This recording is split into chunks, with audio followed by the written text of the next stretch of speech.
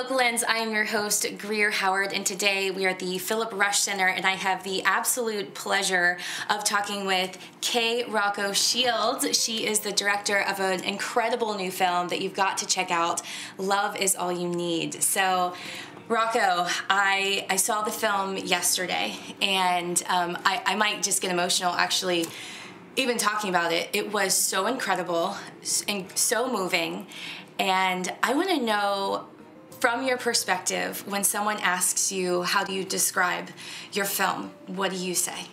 It's very tough, isn't it? Well, Love Is All You Need depicts our world if gay and straight were reversed. So essentially people are all bullied because they are straight.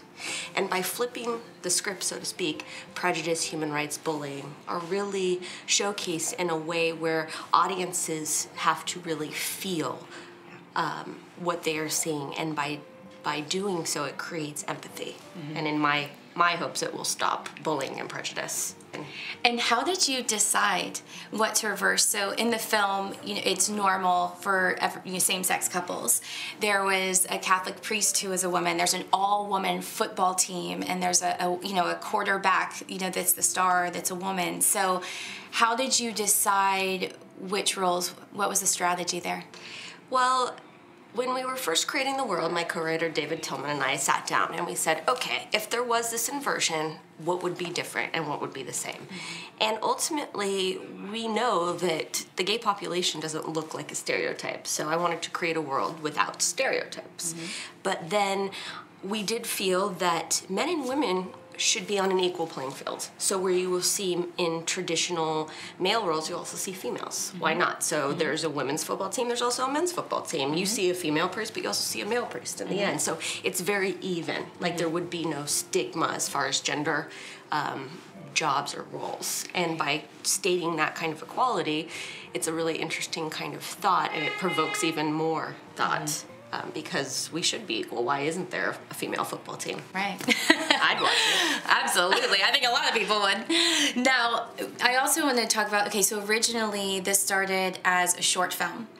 And let's talk a little bit about that journey. It started as a short film, was wildly successful, and has now become a full feature. So tell me a little bit about that journey.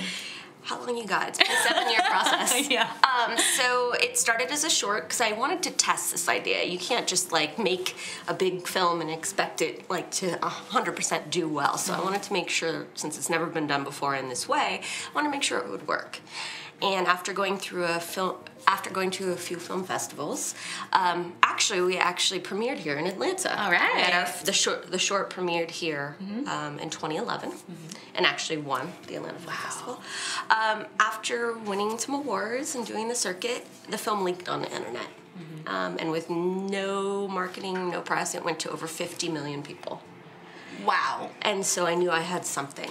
And so I used that to get the feature made. Mm-hmm. And it's been a challenge because it's a film that's not been done before. Mm-hmm. But when people see it, they get it. Yeah. And so it's very, very fulfilling. I want to talk about your cast. You have an incredible cast. So what was the casting process like and working with everyone? Always my vision for this and taking it to a feature level is if the short film reached 50 million people with no name talent, no marketing, no press, imagine what a feature can do with talent and press. And so as soon as the script was written, I went to a bunch of my contacts in Hollywood and I said, I need the best casting director in the business. Yeah.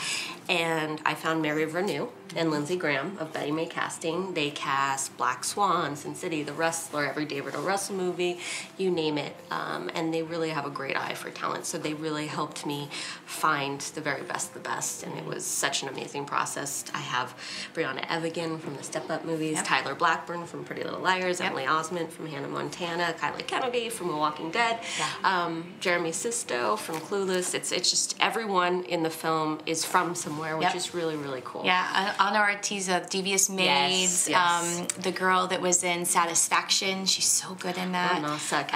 Yeah, it was just so many people. And there's all these interesting characters, and so many of them you go, oh, I remember them from this and that. So I loved that part of it. So far, what have the reactions been to the full film?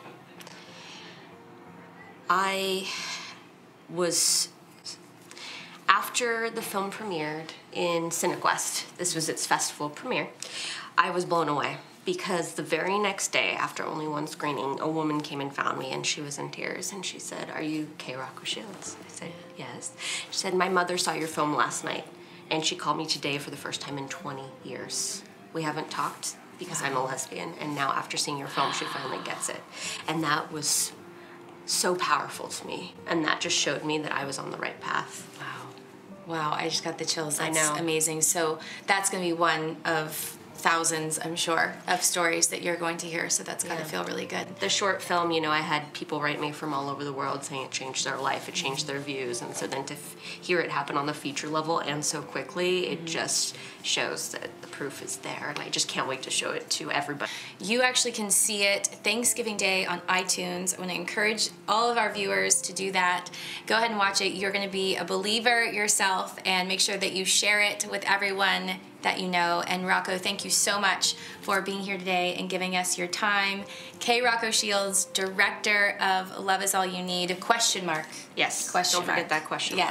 Yes, question mark. All right, guys, thanks for tuning in to Behind the Lens. I am Greer Howard, and we will see you next time.